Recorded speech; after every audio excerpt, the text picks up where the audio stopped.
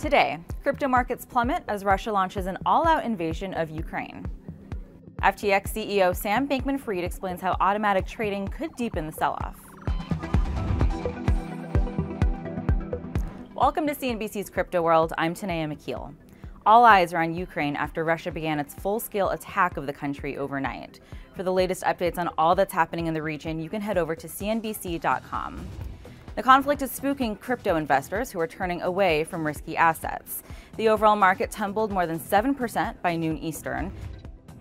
Bitcoin fell 7% and dipped below $36,000. Ether took a 10% loss. XRP also fell around 10% to about 65 cents per token. We spoke to BKCM's Brian Kelly and Arca's Chief Investment Officer Jeff Dorman about what's keeping crypto prices under pressure. You have traditional hedge funds, macro hedge funds, that have been using Bitcoin as a pro-cyclical inflation hedge. And that pro-cyclical is key. It means if the economy is doing really well and there's inflation, Bitcoin is your hedge.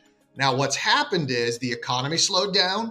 The Fed has told you, hey, we're going to try to crush inflation. Therefore, you don't need those hedges. Then add on to it, now we have Russia and the war in Ukraine. That is likely going to slow the global economy. It will spike. I mean, it already is spiking energy prices and spiking inflation. So then the real question for Bitcoin and crypto, and it's trying to solve that right now with this action, is whether or not that inflation spike is if Bitcoin's going to be a good hedge for that. Right now, it's really just being used as a 24/7 levered VIX. The side effect of everyone cheering about institutional adoption over the last 18 months is that when you have a lot of traditional hedge funds and even some private equity and venture funds in the non-digital asset world piling into assets like Bitcoin and Ethereum and even Solana, well, that's the first thing that they're going to sell when you have tensions high because it's 24/7 and it's liquid. So we're seeing a really big decoupling right now. And it's really interesting because if you go back 2 years ago when you had the Iran missile invasion, Bitcoin actually rallied. Now, FTX CEO Sam Bankman-Fried weighed in on the sell-off via Twitter. He pointed to algorithmic investors who trade Bitcoin based on the performance of the S&P 500. With stocks selling off today, those algorithmic traders are also selling Bitcoin. CNBC's Kate Rooney recently spoke to him about the continued volatility and how that automatic trading could worsen the losses. Joining me now, Sam Bankman-Fried, CEO and co-founder of FTX. Sam, great to see you. Thanks so much for being here. Of course. Thanks for having me. I want to ask you about Bitcoin. I mean, we've seen the price now around 38,000. It's been a tough year for cryptocurrencies.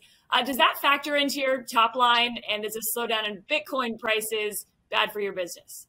So, I mean, I think the first answer is just absolutely. Like, it does factor into our revenue. And in general, I think thinking of volume as proportional to price is like a decent first order approximation.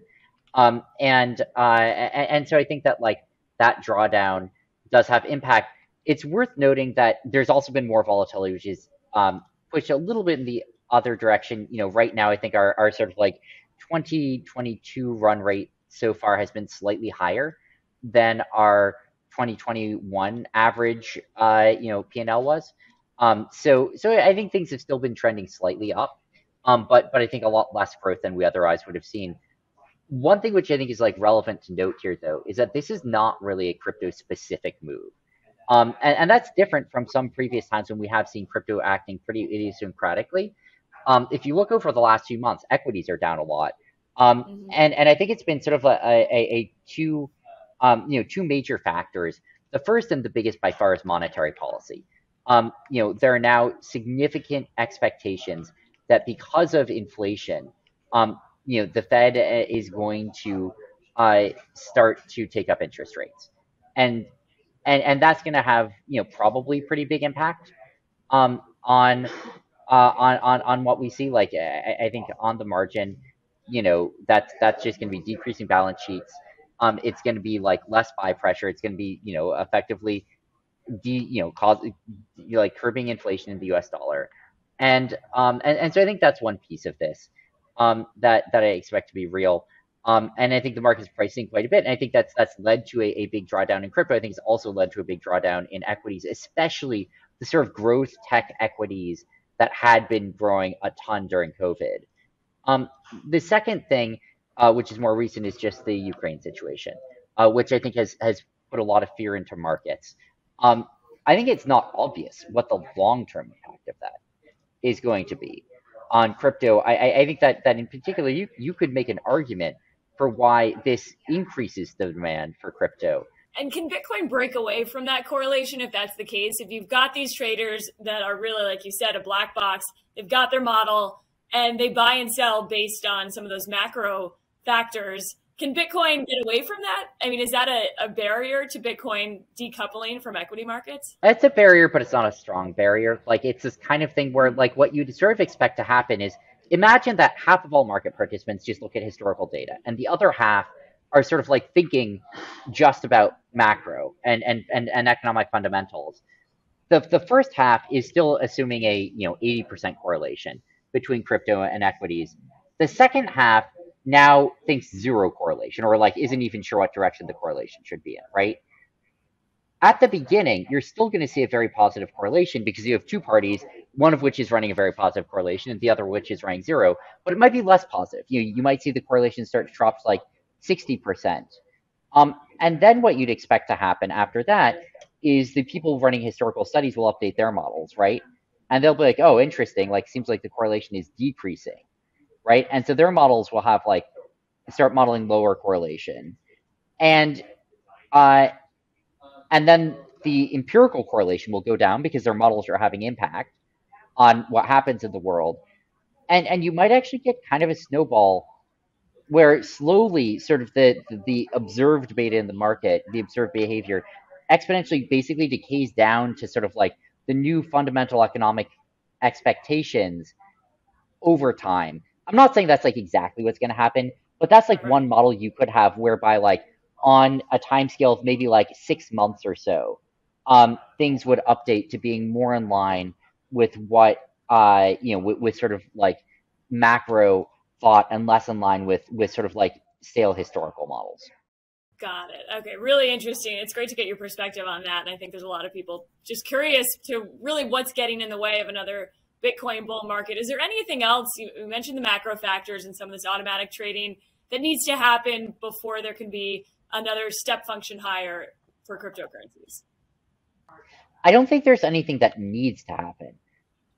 But I think there are some things that would help quite a bit. And by far the biggest thing here is regulation, and in particular, the US regulatory environment. Like if you look at the largest trading institutions, what are they waiting for? What are banks waiting for to get involved? I think it's basically entirely clarity on the regulatory side, right? These are institutions which are used to assuming that whatever fees happen, they're going to get the biggest and the first. And, they're going to have the most regulatory scrutiny on them. And they want to be confident that they understand a system before going in perfectly. And so even just sort of like some amount of uncertainty in the regulatory environment is enough to scare them and make them feel not super comfortable getting involved. And I think that's a lot of what's going on right now is just like a number of institutional players are feeling nervous and are sitting on the sidelines waiting to see what happens. But would like to get involved and will get involved if they feel like they can do so in a safe way. And I think that's going to happen. I think it'll take time, but I think it'll happen. And so, I sort of expect that like over the next year or two, there's going to be enough clarity that more institutions will come in, but it's going to be a trickle. It's not going to be a deluge. You're not all going to come at once. It's going to be a long process for them.